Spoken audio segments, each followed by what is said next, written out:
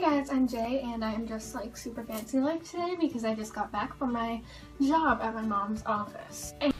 This is just a filler video that, you know what, I decided, why the fuck not.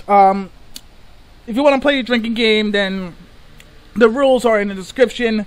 If that's up to you to play, but right now this is just a filler video in order to entertain you guys, so feel free to like do whatever. And she's a doctor, so I've just been like filing stuff and looking up information about patients, and it is like legitimately the most boring job in the history of the world. But that's not what I'm here to talk to you guys about today. I am here to kind of shed a little bit more light onto my own beliefs about equality. So I've gotten some, not really questions, but kind of like comments and just kind of like little judgments saying like, oh, you're probably a feminist, like, aren't you a feminist?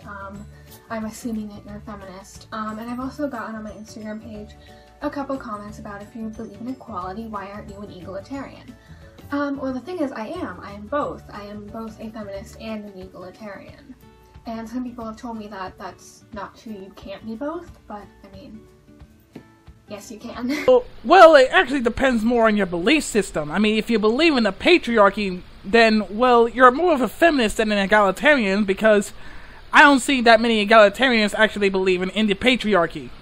So yes, I do identify as both a feminist and an egalitarian.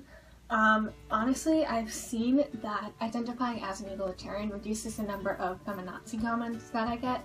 And I mean, if you've seen my video, one of my videos that I posted last week, you will understand why I do not like that word. Again, this all depends on your viewpoint. If you believe in the patriarchy, then you're more closer to being a feminist than an egalitarian.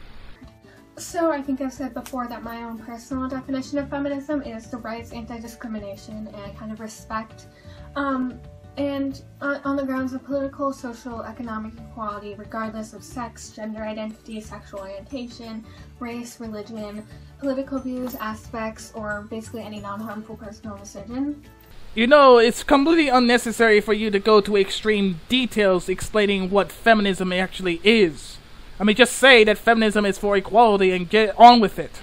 And if you don't know, egalitarianism is basically the idea that everyone is equal. So my definition of feminism is very inclusive and very like heavily loaded, like there's absolutely no way that you can have any exceptions to it. Whereas like everyone is equal, it's just basically it's a very broad statement. But yes, I do identify as both a feminist and an egalitarian. So kind of my ideology behind it is basically saying that I like some parts of feminism and I dislike some parts of feminism, and I like some parts of egalitarianism and I dislike some parts of egalitarianism. How can you not like certain parts of egalitarianism? Egalitarianism is just a belief in equality for everyone. It's not a goddamn movement like feminism is. So I identify as both. And the idea of feminism really focuses more on feminine traits because, I mean, if you think about it, a girl in society can act girly, wear a skirt, or she can wear pants and she can wear t-shirts like a boy, and no one really cares. They call her a tomboy. But if a boy tries to wear some like feminine outfits, like wear makeup or a dress, he's made fun of for it. And it's really the feminine traits that society needs to accept. And well, I hate to burst your bubble, but everyone gets made fun of what they wear sometimes. You think tomboys are immune? Think again!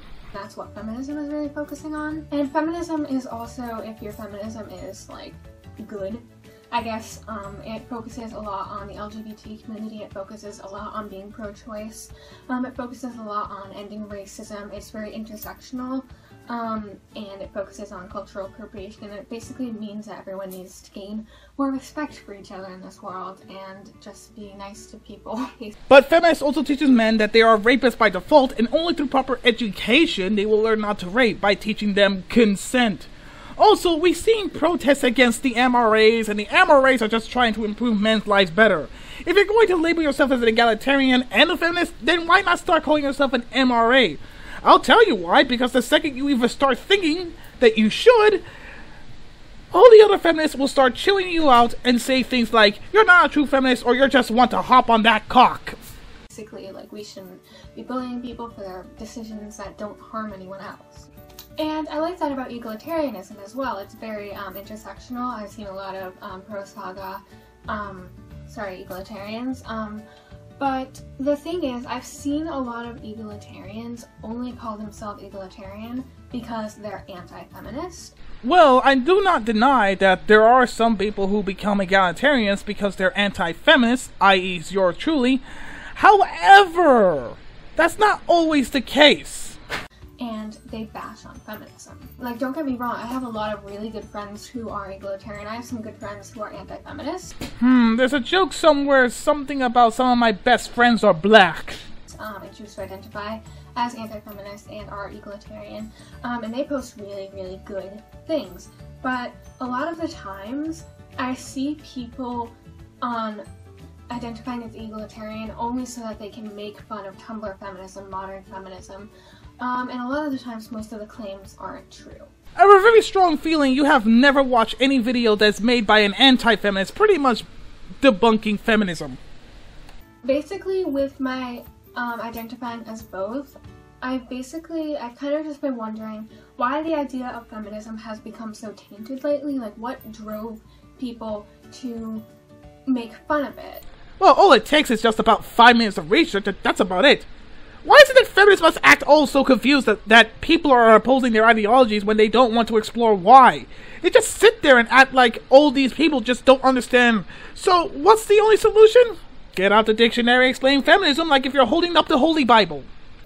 The idea of feminism has become so twisted that a lot of people think it's about misandry. It's about women becoming superior to men. And that's why they choose to identify as anti-feminist when that's not exactly true. Because dictionary. So basically, in my not very professional opinion, identify as how you want. I don't really care. Identify as feminist, anti-feminist, egalitarian, go wear a men in a shirt, I don't really care. But make sure you're actually promoting equality and not just bringing down other movements for equality. Then why aren't you speaking out against feminists who oppose the MRAs?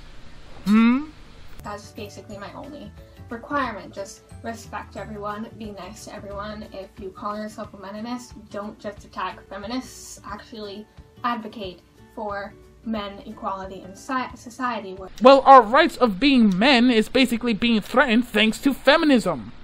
As I stated before, they can't do things like wear dresses, they can't do things like dance, they have to play sports, they can't cry. Like, actually work on trying to change those things in society, because that's something that society needs to become more attuned to. Yes, I agree that society should change a little. However, feminists don't have the right idea. So again, all I'm saying is, I don't care what you identify as long as you're actually for equality and as long as you're actually working towards making the world a better place. But you still do not identify yourself as an MRA.